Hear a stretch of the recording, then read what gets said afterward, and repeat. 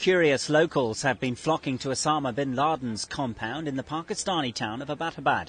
The al-Qaeda leader was killed in an audacious raid by US Special Forces earlier this week. Many ordinary Pakistanis, though, are angry at what they see as a violation of their country's sovereignty. And some want to know how the assault could have taken place in an army garrison town without the knowledge of the military. This sentiment led a small group of women doctors to stage a protest in Abbottabad to criticise the Pakistani army and government. There have been small scattered protests elsewhere in Pakistan, angry at what's been seen as an extrajudicial killing by a foreign power.